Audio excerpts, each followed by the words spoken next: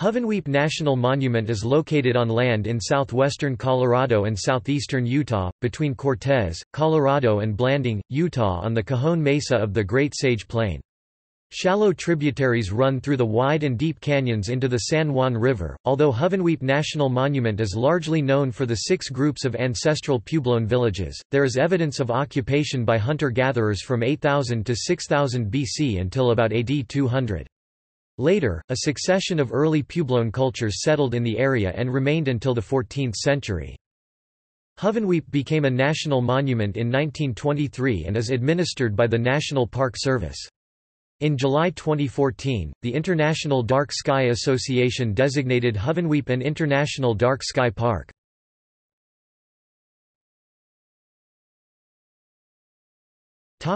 History.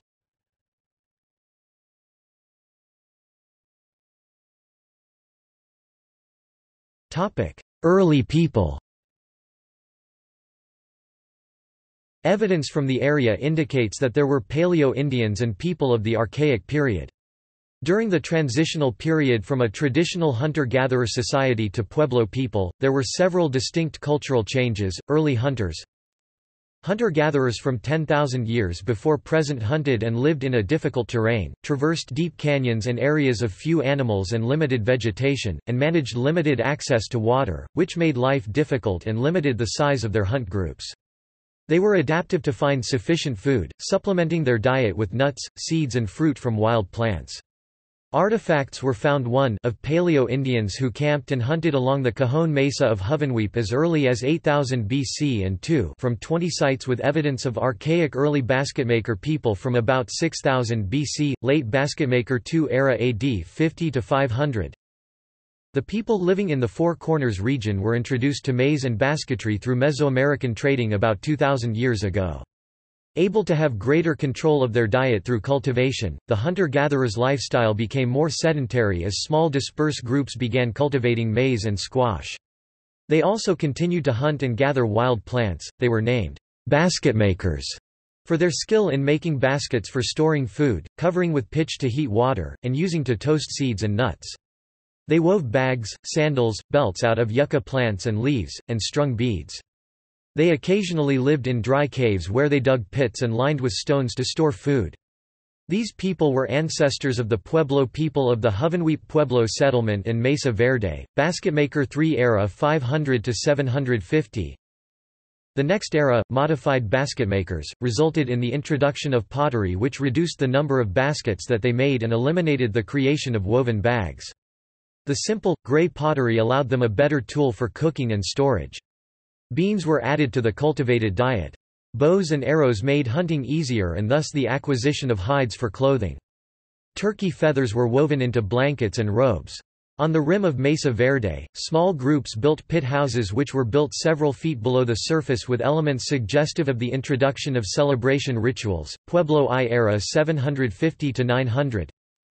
From pueblos at Mesa Verde we learn of some advancements during this period which are reflected in the Hovenweep structures built in the next cultural period. Pueblo buildings were built with stone, windows facing south, and in U, E and L shapes. The buildings were placed more closely together and reflected deepening religious celebration. Towers were built near kivas and likely used for lookouts. Pottery became more versatile, not just for cooking, but now included pitchers, ladles, bowls, jars and dishware for food and drink. White pottery with black designs emerged, the pigments coming from plants. Water management and conservation techniques, including the use of reservoirs and silt retaining dams, also emerged during this period.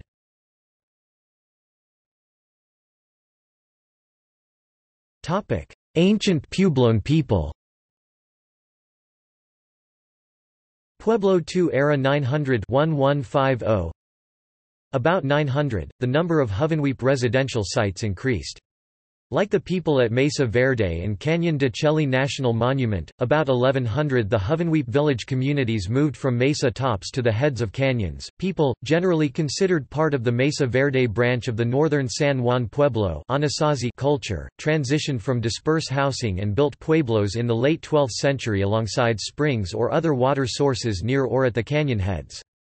Most of the Pueblo building was conducted, about the same time as the Mesa Verde cliff dwellings, between 1230 and 1275 when there were about 2,500 residents. The Hovenweep architecture and pottery was like that of Mesa Verde, Pueblo III era 1150–1350. The Hovenweep inhabitants completed construction over a period of time. Buildings with one-story towers were built about 1,000. By about 1160, they began building larger Pueblo residential complexes, up to three-story towers, dams, and reservoirs. They moved their fields into areas where water could be controlled. They also built large stone towers, living quarters and other shelters to safeguard springs and seeps. The stone coarse pueblos and towers of the Hovenweep people exhibit expert masonry skills and engineering. The builders did not level foundations for their structures, but adapted construction designs to the uneven surfaces of rock slabs. These stone pueblos were understandably referred to as castles by 19th-century explorers. Prominent structures are Hovenweep Castle, Hovenweep House, Square Tower, Rim Rock House, Twin Towers, Stronghold House and Unit-type House. These structures are part of larger community pueblos that surround the heads of canyons where springs are located. Two murals from Hovenweep were excavated and conserved prior to area construction. The Kiva murals, which provide great insight into the life of the ancient people, are now at the Anasazi Heritage Center. Warren Hurley describes them as some of the best preserved examples of Pueblo III wall paintings in the northern San Juan region. 6 clusters of Pueblo buildings. Cajon Group, constructed like the Holly, Hackberry and Horseshoe configuration, is at the head of Allen Canyon. It consists of a cluster of room blocks and the remains of a tower, estimated to house 80 to 100 people, that was constructed on a boulder that sits below the rim of the canyon. There are up to 7 kiva depressions around the spring. Remnants of wall alignments below the rim on the talus represent possible terrace farming. Cutthroat Castle Group is in an offshoot of Hovenweep Canyon. Cutthroat Castle, the largest of the remains, is on the north side of the stream. Cutthroat is unique among the units due to the lack of a spring, the numerous kivas and the fact that much of the architecture sits below the rim. Goodman Point Group, the largest and easternmost village, contains small and large clusters of Pueblo buildings built partially underground. It was most heavily populated in between 1150 to 1300, the Pueblo III period. Earlier residents include basketmakers from 200 to 450 and during the Second Pueblo period 900–1150. The Holly Group is at the head of Keeley Canyon.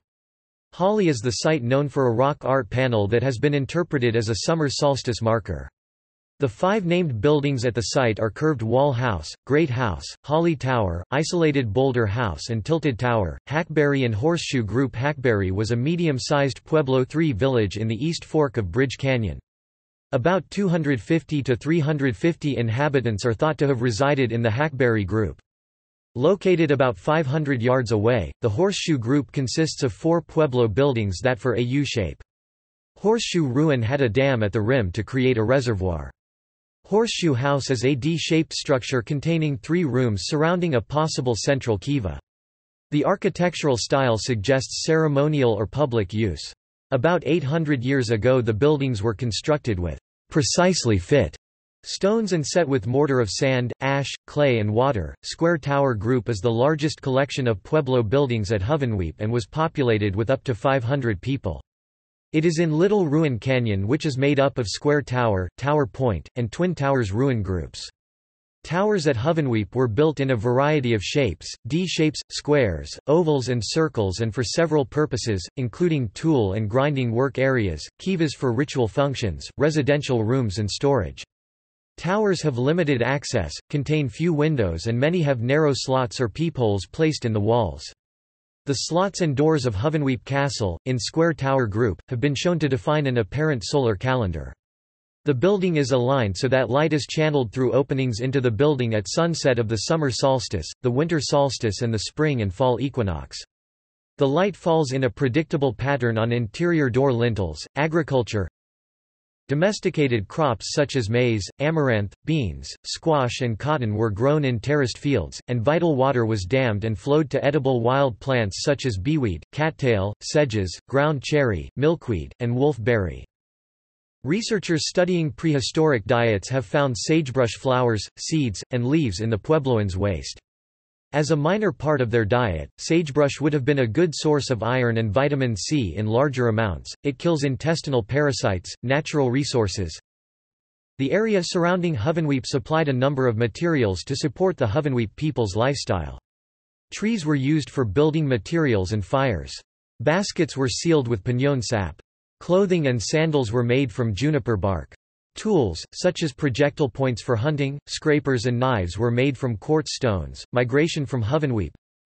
These construction and water-related activities lead archaeologists to speculate that climatic change and increased population placed the communities under stress.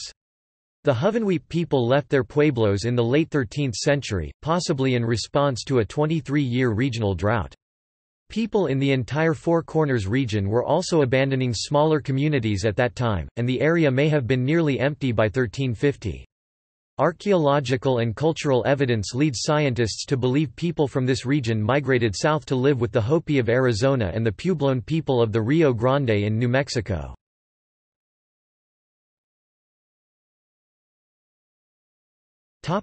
Discovery. In 1854, William D. Huntington, on a missionary trip to the southwestern United States for Brigham Young, discovered the ruins of the present Hovenweep National Monument. The ruins were already known to the Ute and Navajo guides who considered them haunted and urged Huntington to stay away. The name Hovenweep, which means deserted valley in the Ute language, was adopted by pioneer photographer William Henry Jackson and William Henry Holmes in 1878. The name is apt as a description of the area's desolate canyons and barren mesas as well as the ruins of ancient communities. Concerned about the vandalism at the prehistoric ruins of the San Juan watershed in the Four Corner states, in 1903 T. Mitchell Pruden surveyed the ruins in those states and reported the following regarding the Hovenweep area. Few of the mounds have escaped the hands of the destroyer. Cattlemen, ranchmen, rural picnickers, and professional collectors have turned the ground well over and have taken out much pottery, breaking more, and strewing the ground with many crumbling bones. In 1917–18, ethnologist J. Walter Fuchs of the Smithsonian Institution included descriptions of the ruins in published archaeological survey reports, and recommended the structures be protected.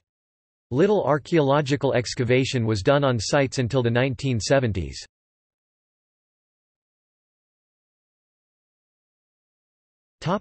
National Monument.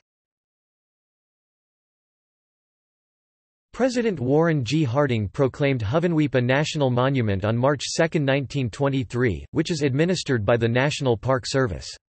On October 15, 1966, the national monument was listed on the National Register of Historic Places.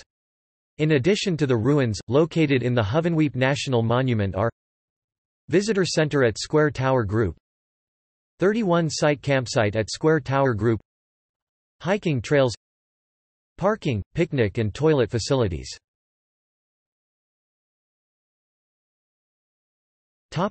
See also: